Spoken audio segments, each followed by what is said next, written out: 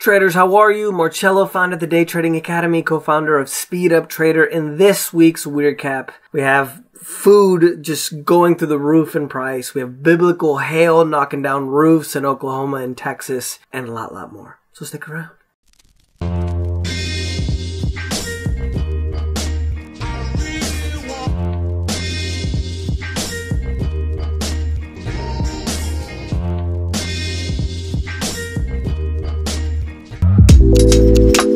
So overall for the week, we started this week essentially was earnings week. We had a ton of companies that were reporting their earnings. 30% of the S&P 500 has now released their quarter one reports. A lot of blowout earnings, especially for companies like Google and, you know, the big names, Amazon and all these companies. 88% have topped expectations, but only 57% saw an increase in their stock. And obviously this has to do with a lot of people, a lot of analysts and investors talking about how overvalued a lot of these stocks are. I did a video on, for example, why Bill Gates is selling all of his stocks. Actually, I should say sold all of his stocks. Even Warren Buffett has sold over $29 billion of his stocks, especially last year. Warren Buffett kind of did it on the sly, right? But that video should be coming out this week for you guys to be able to explain, because the direction that we're heading economically is not bueno at all. Other than that, you know, the situation with the stocks not going up as much, even though they had blowout earnings. Obviously, we have inflationary fears. I want your feedback. If you guys have seen the price of food has just exploded. For those of you guys that either live overseas or live here in the U.S., leave me a comment. See if you have actually seen the difference. I think the inflation is probably at, I would say,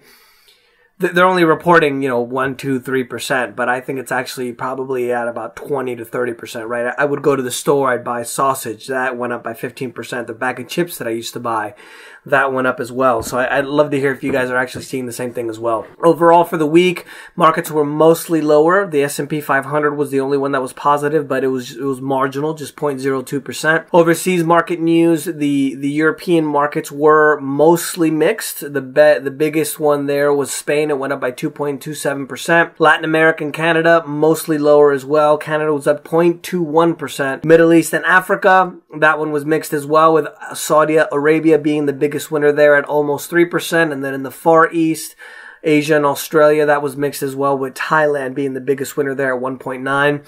Bitcoin and cryptocurrency news, not a lot of news with the cryptos this week. Dogecoin did start to go up. One of the videos I'm gonna try to do for you guys as well, because I have to do a better job of doing the videos in English instead of in Espanol, is what happened with Dogecoin, right? There's a lot of little lessons for those of you guys that want to learn how to invest or trade. There's a lot of little lessons in that price action that I wanted to do. And now Doge is finally starting to creep up again. This week we had Mark Cuban, which if you guys don't know, the billionaire investor of the Dallas Mavericks, the basketball franchise there in Texas. He went on the Ellen show to talk about Doge, and then Elon Musk is going to go on SNL, and he talked about being the host of Saturday Night Live, and he called himself the Doge Father. Doge! Bitcoin up for the week, 13.19%. It's almost at 58,000. It is up over 100% in 2021. In commodities, and this is where I'm talking about the situation with the food prices, right? Corn futures, highest since June 2013. There's a lot of dryness in Brazil and also a cold spell in the United States. If you guys remember, the freezing temperatures knocked out a lot of the wine grapes even in France. The world's two biggest corn producers, which are the United States and also Brazil, having those problems. There was actually a news report that I read where a lot of the rivers in South America, places like Argentina and Paraguay, where they transport a lot of these things, right? Because it's in the interior. Paraguay is a country that's landlocked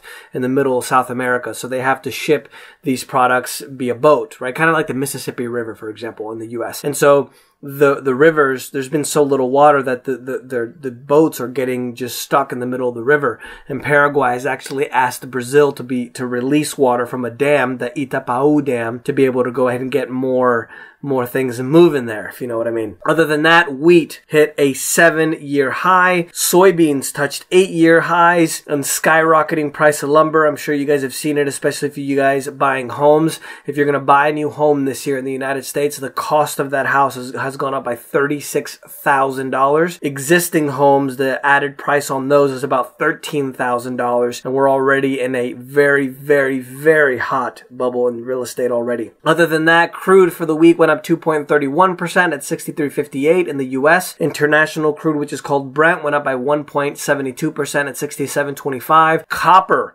which we use a lot of it with the electrical things. And you know, you can see everything is just exploding to the upside, right? This is why I kind of want to know if you guys have seen the increases in price, or maybe if it's just me, right? I go to Chipotle, for example, and I see less chips in the bag. See what I mean? Kind of those little things that they do to not raise the price, but you're still getting less. We always get shafted, don't we? Copper prices hit a 10-year high. It's almost hitting $10,000 a ton, which is, the record that we saw about a decade ago. Remember, the decade was a 2008-2009 crisis. This is oversupply disruption due to the fact that there's a lot of protests in Chile. Chile is one of, if not the top producer of copper in the world. And actually, we have another situation as well with the concerns about the recovery, right? Even though we have a lot of people getting vaccinated, we have a serious situation in India where, unfortunately, because of the COVID and their lack of good health care, in addition to that, lack of good nutrition, they have so many deaths now that they're literally burning bodies on the streets just in front of your house, burning a body. It's sad. Precious metals for the week. Gold went up 0.04% to 1,777, while silver went down 0.23% to 26.01. And there is a growing concern, as I just mentioned, about the inflation and the weakening U.S. dollar, which is pushing a lot of U.S. states to recognize gold and silver as legal tender. The U.S. Constitution does allow a state to give the citizen the ability to settle their debts in gold and silver. And if we have a situation where a lot more states move in that direction, which some already have, that could add a lot more demand for gold and silver. In financing and banking news, we're going to have a new interest rate that's going to replace the politically embattled LIBOR rate. This is going to affect all of our financial lives, everything from mortgage rates to credit cards to everything. Economic news, Germany saw business morale improved slightly in April. Remember, Germany is the fourth largest economy in the world after US, China, and Japan. Largest and most important economy in Europe. They're getting a third wave now of COVID, and this is affecting a lot the situation with the semiconductors. The economy is being affected by the third wave of COVID and the semiconductors. In Taiwan, for example, there's such a bad drought in Taiwan right now that they're redirecting the water from the growth producing the farms to be able to go ahead and help the semiconductor industry, because South Korea and Taiwan are two of the biggest hubs for the semiconductors. Now, one of the things as well that's really interesting that I read recently was 90% of the lychee, which is a fruit from Taiwan, is 90% reduction in the production of the lychee fruit. Like, we're not only walking into the US dollar devaluating because of all this money that we're printing, we're also walking into food shortages, period, between natural disasters and everything else. And I think the next 10 years, it's going to get worse. We're going to have a lot of social problems. We're going to have a lot of economic problems. We're going to have a lot of natural disasters, environmental problems, right? Not to say you can't benefit. I don't want to say benefit in a good way against all these bad things, right? But there's always a way to make money, and some of the times, the best times to make money, especially in the markets, is when there is a crisis. So consider that as well. I'm letting you guys know to be able to go ahead and position yourself in the right direction, right? But remember, this isn't financial advice. I'm not a trading advisor. Don't trade people's money. So make sure you do your own research to do the best thing that's for you. Other than that, consumer spending activity rebounded in March, 4.2% after falling in February 1%. This mainly has to do with that stimmy money that, the Biden taxes, for example, the tax increases that he's spending. I don't think that's going to destroy the economy per se, because I think the stimulus actually already did that for us, right? And everybody's hiring, but nobody wants to work because of the stimulus that they keep getting, and they keep trying to extend it. And one of the things that's really interesting is some people might dismerit a lot of the people that work at places like Walmart or Taco Bell or all of these places. But these kind of low-end jobs are actually what power our economy, right? The foundation of our entire society sits on top of these people who load trucks and drive the semis and, serve the food at Taco Bell that we go to eat or another restaurant, et cetera, et cetera. So I think it's definitely an issue that, things aren't headed in a good direction. Let's just put it that way. In corporate news, Boeing posted a wider than expected loss, and that caused their shares to drop 2.61%. This is the sixth consecutive month that the revenue is down, but they are saying that they have seen an improvement of deliveries, and now with the vaccinations getting underway, they're expecting 2021 to be the year where they have their turning point. Tesla shares surged 4.79% after they reported their earnings. They exceeded their expectations for sales and deliveries, but the only problem is they're not making any money. So the more cars that they deliver, the more money that they actually lose, and the only reason why they're making any money is because they're selling carbon credits, right? You have these companies that want to be carbon neutral, so they go out and actually buy credits from Tesla because Tesla has an excess of, you know, what the government and everybody wants, which is the to zero out the carbon-based economies of scale. Isn't the right word, but you know, for example, I'll give you an example. There was a boat that was shipped recently that they said was quote unquote carbon neutral. I'm just looking for it here in my notes. And they basically, what they did was they planted a bunch of trees in Mexico to be able to zero out their carbon emissions, to be able to make sure that they were carbon neutral. So this is kind of what people look for Tesla and pay them for, since this is kind of the direction that we're moving economically and politically as well with the laws that are being set up. Shares of Twitter plunged 15.16% after a rather tepid forecast and not very good news in regards to their numbers. Their numbers fell shy of 200 million new active users, which is about 199 million. I don't know about you guys, but I don't really use Twitter anymore. It's just literally like a big political fight. Not really that helpful anymore. Let me know if you guys use Twitter there in the comments. It'd be interesting to know that. In trade news, the International Energy Agency is saying that the worldwide sales of electric vehicles surged 41% in 2020. Total global car sales fell during the pandemic. So even though total car sales dropped, electric vehicles actually surged 41%. And the expectation is that the sales of EV vehicles, electric vehicles, are going to continue to increase, especially since a lot of governments are continuing to move in that direction. One of them, for example, being Germany. The highest court in Germany is stating that they're going to expand the 2019 law aimed at zeroing out the carbon emissions by 2050. And they're saying that the rulings for future generations are entitled to protection from climate change. I don't know if you guys remember as well. Some of you may be too young to actually remember this, but I remember when I was younger, they talked about global warming. They didn't talk about climate change. They talk about global warming. So now it's not warming anymore. It's climate change. And what's the reason for that?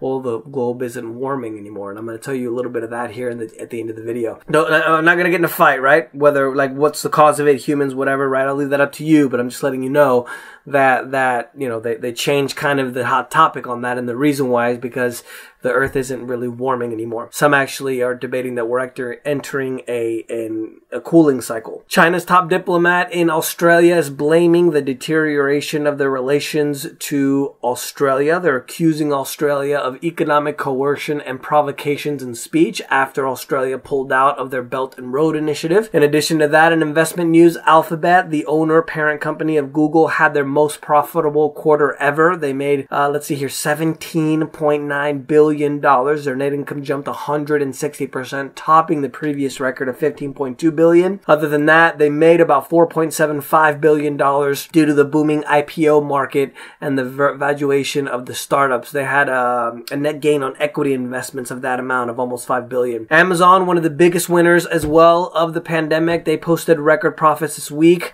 They estimate that the current operating income is going to be between 4.5 to 8 billion, which includes a $1.5 billion in costs related to the COVID.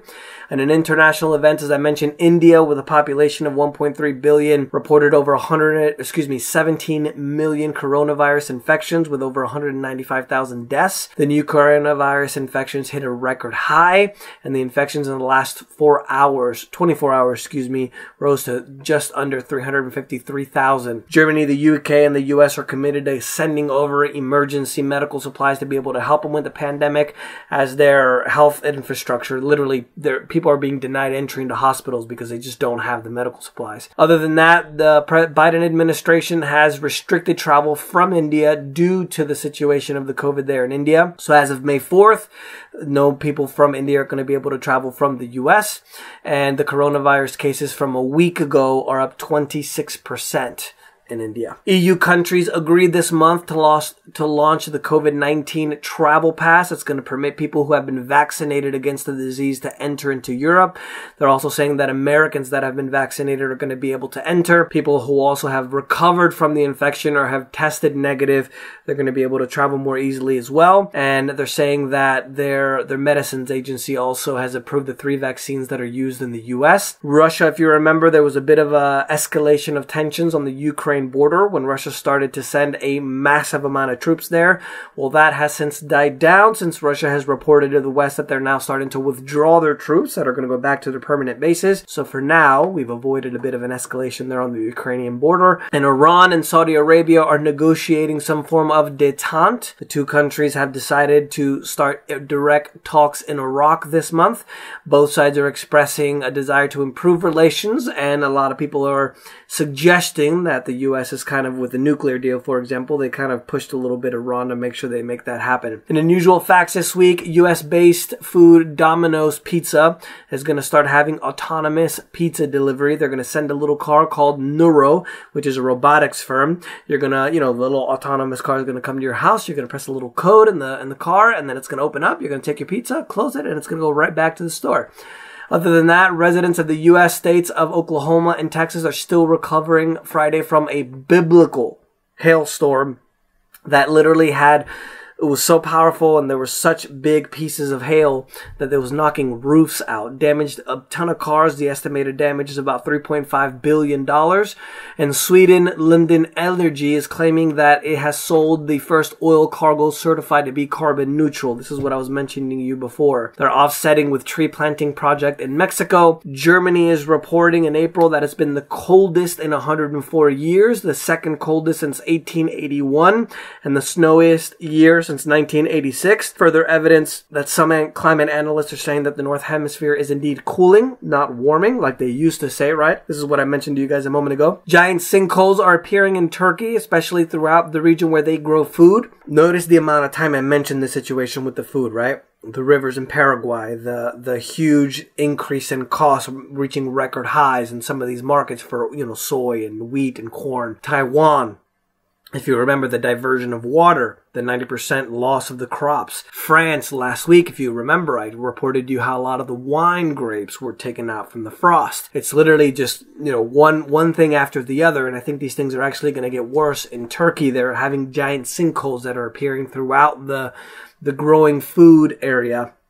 I don't know the exact area, but essentially they're just literally giant sinkholes that are appearing, which again is going to affect the situation with food. Earthquake swarms hit Lake Tahoe, which leads some to suggest that we might see a pretty big earthquake in the next 2 or 3 years in the not California per se, but the Cascadia region, which goes from Washington all the way down to the top tip of California. It's a tectonic plate essentially that's in the Pacific Ocean that's huge, that can cause a lot of havoc. And also there was an eight earthquake swarm in that area, which leads some analysts to believe that this is getting ready for a big one off of the coast of the Pacific there in the U.S.